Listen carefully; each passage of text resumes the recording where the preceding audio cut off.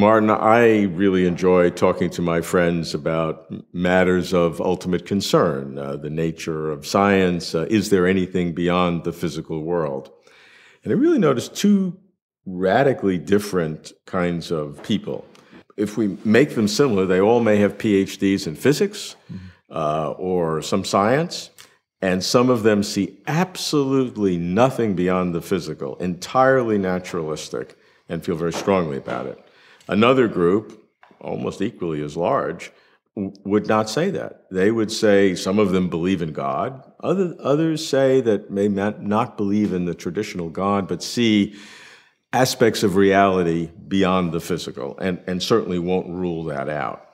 And so I cannot differentiate these two groups in any way by demographics, education, intelligence. So if I look at that, I sort of step back and I ask, what is it about the universe that allows these two different groups that look the same to come to such radically different conclusions about the nature of reality?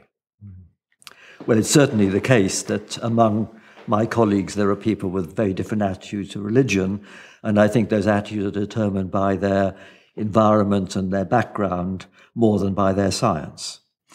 And my personal view, as someone who is not at all religious, is that we should accept that there is a tremendous mystery in the universe. The part we understand is a very tiny part, and perhaps always will be because of the limitations of our brain, and we must accept that. We must accept that it's pretty hard to understand even the simplest aspects of reality, so we shouldn't expect to be able to have more than a very incomplete, very metaphorical understanding of any deep aspect. So I find myself unsympathetic to people who adhere to any particular dogma as though they know the answers, because I think humans are a tiny part of the universe, and many of its complexities are far beyond us, so we must just accept the wonder and the mystery. Now, some of my friends who see an entirely naturalistic view would actually take exception to that, because I've said something similar to what you've just said. Mm-hmm. And they would say that that is inappropriately allowing unscientific views of the world to at least have a quasi-level of acceptance. And that hurts the progress of science and the progress, indeed, of humanity. And it is incumbent on science to be more aggressive in dismissing non-naturalistic views. Scientists should obviously ensure that all dialogue is based on our best understanding of science, be that evolution and the Big Bang, etc. But that does lead to conflicts with certain extremist Protestant sects and many Muslims, but of course not with adherents of many other religions. Yes. And not with mainstream Christianity even. But I personally favour peaceful coexistence, as it were, between science and the mainstream religions.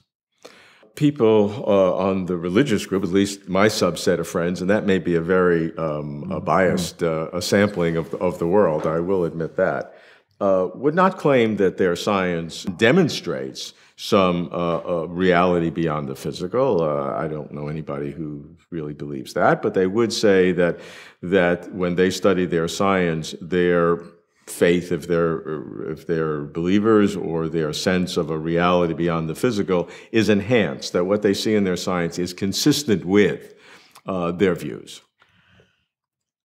Well, I would say that reality is probably more complex than we yet realize.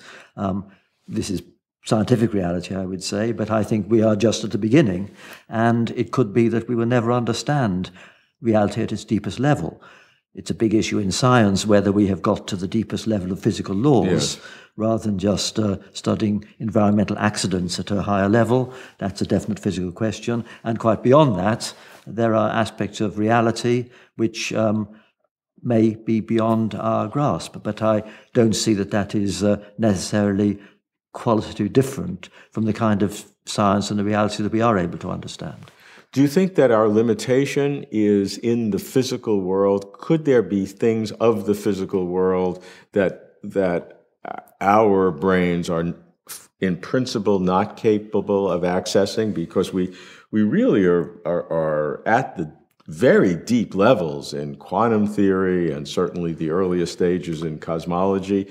I mean, it really seems like we're almost there because there's hardly that much further to go.